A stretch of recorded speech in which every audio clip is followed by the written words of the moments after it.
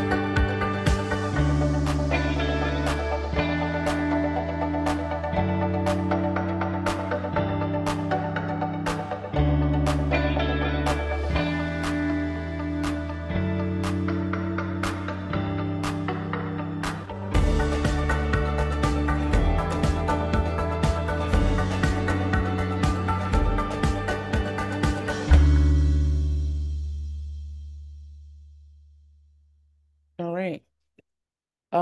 So looking at we call them SDGs, looking at the SDGs set forth by the UN, an important takeaway for me is that these goals are aspirational.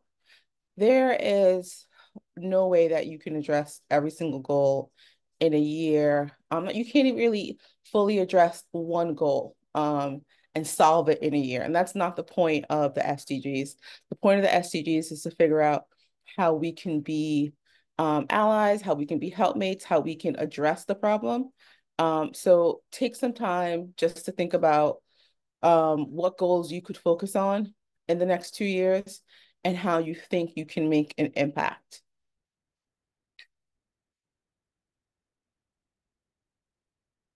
So many of our library programs rely on purchasing prizes or new materials in their programs, and there's nothing wrong with that, but there are alternatives. We can use sustainable materials and create programs around people and not around prizes or products. And I think that's really important, especially for our younger guys. And I'm going to repeat that, to create programs around people and not prizes or products. Because we want to get our students focused on positive aspects and not just doing things or not just reading for a prize, but reading because they feel good about reading. They feel good about themselves after finishing a book, or doing a program. So our holiday crafts and seasonal engagement programs can be fun, but you also have to consider the impact that they have on our environment, and also on our pockets. So I remember a few years back for summer library programming, the theme was the ocean. And there were some really cool and interesting displays for the ocean. But these displays, they were not sustainable and they would be discarded as soon as the holiday or season was over. So the idea is, so what do we do now? So now that you know this information, what do you do with it? And I think talking about activities and programs that are sustainable, equitable, and fun will help keep plastics and garbage out of landfills and also give our students voice and agency. So here are some books that I selected, and this will be in the PowerPoint that I share with you all. So you will be able to have access to these books, or to the titles at least. So here are some books that might be of interest for winter programming. Programs during the winter month include crafting, gardening, upcycling. Think about the programs you already put on and consider how you can use the UN's triple bottom line to incorporate sustainability in your practice. I've highlighted two at the bottom that I would feel comfortable doing. And we can dive into more eco-friendly crafts on this page. So the way how I set it up is I put together a program and included objectives, opening and closing activities, and resources. So we have a craft swap where students can donate extra materials or a completed craft, or the class might decide to host a winter craft exhibit to display their work for others to see. And this might go well with Casey's tree she had in her library. This might go well with people who are doing crafts or have a maker space. So instead of buying things, students can just swap the crafts that they've already made. And I think it's important to say, or for students to realize, that everything does not have to be bought. Um, so programs that involve community help see this. Programs that involve the community help students see the power in working together for a common goal. So I was a campus librarian, and my students had service learning projects throughout the year. And I feel like this program would help support schools that also have service learning or community service for their students. And so in this program, we have the community in mind. You have garden initiatives, you have tours, you have community cleanup projects. At the bottom, you have engaged teens in local volunteer projects. So think about how you can include the community in your library programming. And for this community service project, students select the cause that they're passionate about. Again, on this page, we have objectives, opening activities. So these are things that you can take and run with. You can modify them to fit your school and your needs. These projects help empower students because they're in control of their learning and the path of discovery. And on the next page, I've included books that might be of interest for environmental advocacy. Important to know, I'm a fan of our national parks. So the Go Outside books is one that I'm really interested in. It's also really cool that all fourth graders and their families can get free access to the national parks through a program called Every Kid Outdoors. So if you are an elementary librarian, you can have and you can help your students get free passes to all the national parks if they're in fourth grade. And you can print out the passes for your students and just give them out. And here are the programs that I was most interested in that are related to climate change. And at the bottom, I have a sustainable fashion show where students could feature sustainable and ethically produced clothing and accessories. So it's not just about the world's going to end, this is horrible, how do we fix it? having things that students are interested in, having a fashion show, but also having a sustainable, I think is a fun way for students to keep students engaged in the process. Here is one on environmental advocacy. And one conference I went to, um, and I'm thinking about the open activity, a scavenger hunt. One conference I went to, they had hidden tiny mushrooms throughout the entire conference. So imagine hiding sustainable items, quotes, or phrases throughout your library and having students find them and making that part of a scavenger hunt. I think that'd be really cool and really interesting. Here are some books and that I've selected for the artivism section. After hearing the author and illustrator for Artivist at ASL, I think these types of books and programs might help attract students that originally thought that the library was not a space for them. This is also a great way to help add books to your collection and improve your collection development if you so choose. Reviewing some of these programs, we see the library is really for everyone. And that's something that we should really be focusing on, making sure that students feel like this is a space for them. This program relies on bringing more people into the space and making everyone feel welcome. So the Environmental Film Festival, where you would organize films featuring documentaries, focus on environmental issues, sparking discussions and awareness among teens. Also, creative writing for change. So have students express their thoughts on social justice, sustainability through poetry, stories, or spoken word.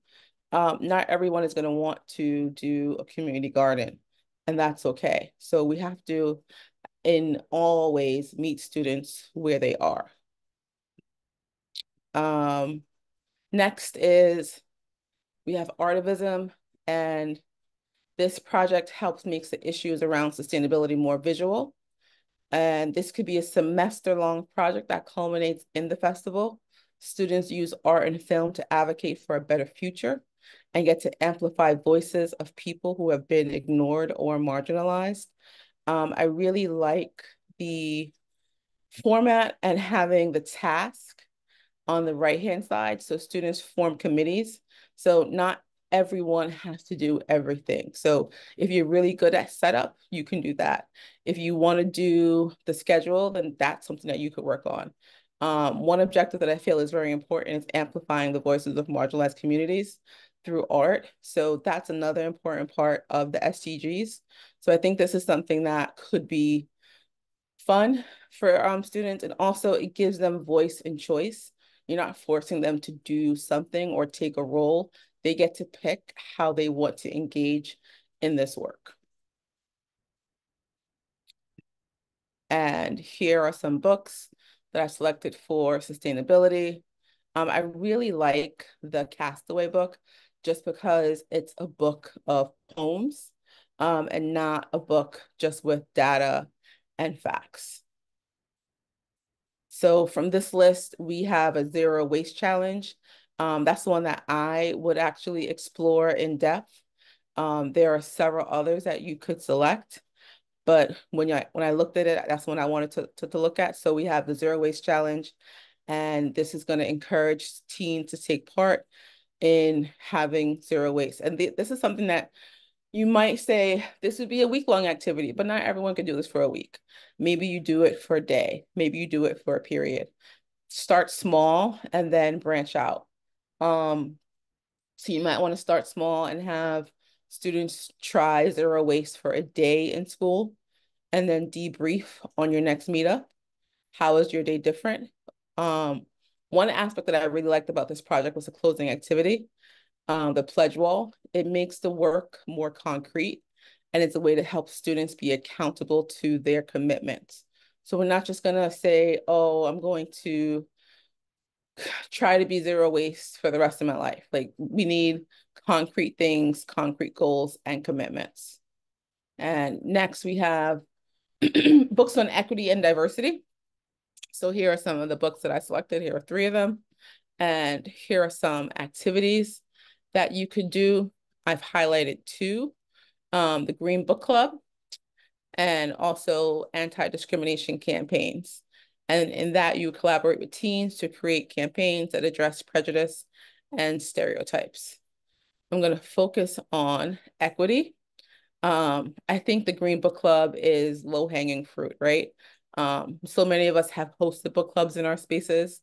The additional layer to a Green Book Club could be that at the end of the reading, participants organize a community engagement project to address the issues brought up in the books they've been reading. These clubs have the potential to empower students' engagement and foster empathy for others. I like the idea of rotating the responsibility for all the members. So every member gets a chance to be the leader. Every member gets a chance to select the book. Closing activity, encourage students to brainstorm small green projects inspired by the book. And next we have just thinking about what you've seen so far and the programs that I've discussed. What modifications might you make to ensure the success of the program? And I know we don't have time to do this right now, but just think about, okay, so Donna said I can do a film festival. Is that really accessible for my students or for me? How could I modify that? Maybe I pick the films, or maybe I select 10 films and have the students pick out of those 10. So not everything is for everybody, and you have to make sure it fits for you and for your students. So just think about what that would look like for you. Moving on, in New York City, actually in New York State, we use the ESIFC, which is the Empire State Information Fluency Continuum. Say that 10 times fast. So the ESIFC has culminating products. It's also available for anyone to download. So if you want to use it, whatever state you're in, it's totally open, totally free. The products are there. I've selected 3 grades for this presentation, but there are more culminating projects that are centered on sustainability. So the ESIFC, let's make sure I have time. Yes, the ESIFC really focuses on the engaged and empowered learner, an independent learner. So when you look a little bit closer at the IFC, you see a framework and alignments that you might find helpful when doing this work. Tips for doing this work. Sustainable programming is about asking your community and not telling them. Keep in mind that sustainability goes beyond just being green. It's also about social equity and financial sustainability. It's really important to measure your success. I think this goes to what Eccles spoke about, having that journal, writing things out, realizing that the data that you collect is going to help and provide feedback to the work you continue to do, and also making sure that all stakeholders are involved and learning what's important to each group will help keep them focused and keep them informed. These links obviously will be live when I put out the link to my slide, so you'll be able to get these. And the links go to the IFC, Materials for the Arts and Remix Market is really a New York City based program. Material for the Arts gives away free materials. Remix Market gives away free furniture. So if you're in New York City or in New York State, you can definitely access those. On the right-hand side, I have the programming librarian, which I think is awesome. An awesome site. I also have different things that you can make, different crafts. So that's open to everyone, and the links will be live when you get the slides. One thing I also want to highlight is Creative Bug. Creative Bug is a crafting platform. It's available free from the Brooklyn Public Library.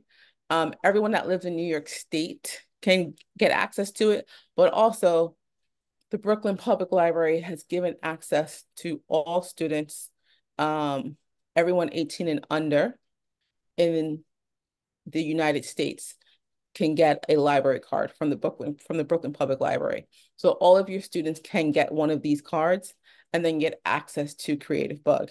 And they're crafting programs. So if you're not a really crafty person, but you want to do crafts, you can go there. You can play it for your students and have them do the craft. So I know a lot of people might say, oh, I want to have a crochet club, but I can't crochet. Creative Bug will have a video of the crochet and they'll do it for you. And you can have a whole program without having to know how to do the craft.